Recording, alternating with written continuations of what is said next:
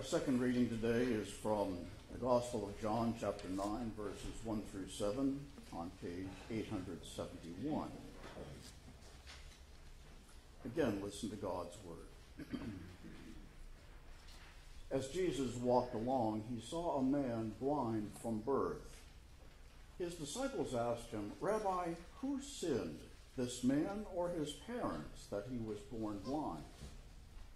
Jesus answered, "Neither this man nor his parents sinned.